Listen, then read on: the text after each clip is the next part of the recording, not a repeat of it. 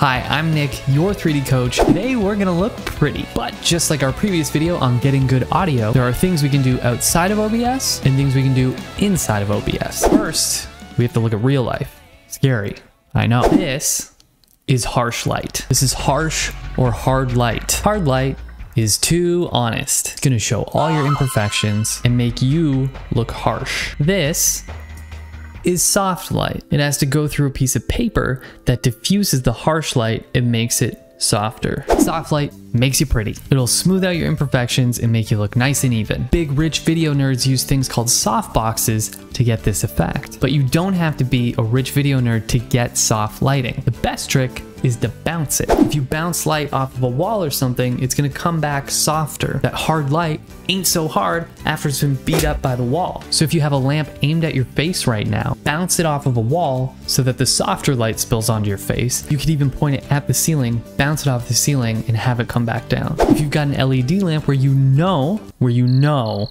that the bulb won't get hot, you could put a piece of paper in front of it to help diffuse it. You can also buy diffusion paper, which does a much better job. You could also buy a softer bulb, or you could get a lamp with a paper shade around it. Cool. So where do you place them? Well, if you've only got one light, you're gonna wanna try and put it right in front of you to get as even lighting on your face as possible. If it's off to the side, you're gonna create really harsh shadows on one side of your face. If you've got a window in your room, face into the light with the webcam between your window and your face. You also don't want to put light directly behind you, or it'll put you in silhouette. Your background will be bright, but no light is directly hitting your face, so you'll just look like a dark shadow. I had to clip garbage bags to that window behind me to reduce the look of a silhouette on me. I also have a window on this side of me, so I need to remember to close the blinds when I record or I go into a meeting, otherwise this side of my face is super lit up. And here's a fun fact, your photos and videos will look a million times better on an overcast, cloudy day than on a bright and sunny day. Lots of people think you want really bright sun.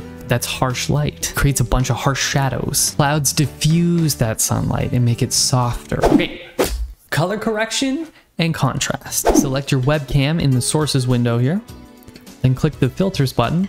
And in the effect filters, we're gonna hit the plus button to add an effect filter. And we will add a color correction. Hit OK. And the simplest way to get a nicer looking video, just up the contrast. So before it was here, and we can just up it a little bit.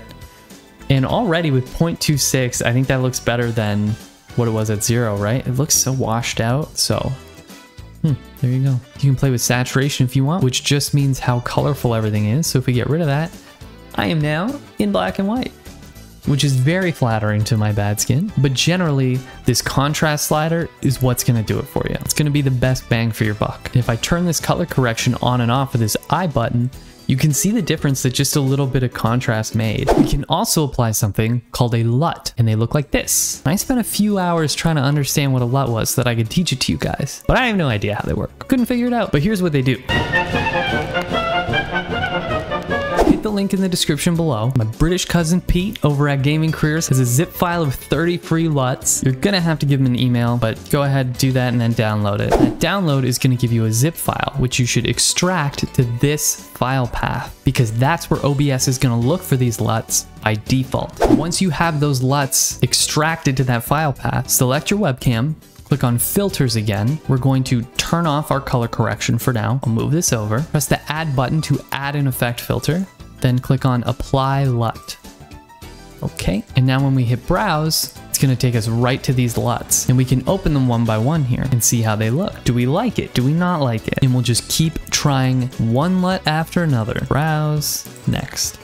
Every time asking ourselves, do we like this? Is this what I want to look like on camera? Definitely don't want to look like this. And if the LUT is too much, you can click this slider and drag down how much effect the LUT has on your video. So this is the original, and this is the full LUT. And another pro tip, just use a DSLR, bro. You got money, right, bro? You still use webcams, bro? Okay, I'm half serious on this one, hear me out. If you already have a Canon DSLR, Canon just released a utility that lets you use your DSLR camera as a webcam with a USB for free. That's a huge upgrade in quality from a webcam, from something that might just be sitting in a closet in your house. However, cross your fingers and hope your DSLR has autofocus and face detection. Otherwise, you're gonna go out of focus and the whole thing everything's gonna be unusable. You're gonna be very frustrated. Okay, so you don't have a DSLR, but maybe you were saving up to buy a nicer webcam. Well, then don't waste your money. Go buy a used GoPro on Facebook Marketplace or an old Panasonic Lumix G7. Those will look loads better than any webcam, including the fancy Logitech C920 webcam that I'm using right now. If you're worried your camera battery will die, stop worrying. You can get a plug-in dummy battery on Amazon for like 20 bucks and you'll never have to worry about battery life again. So not only are you streaming with a DSLR, but you can record classes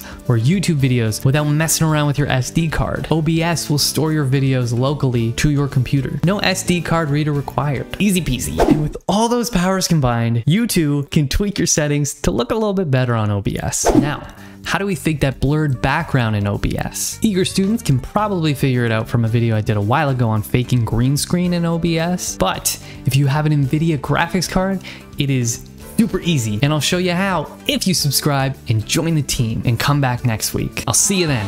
Stay beautiful. This title is clickbaity. I want to make it perfectly clear. You are absolutely stunning, and we're going to make sure that OBS reflects that truth.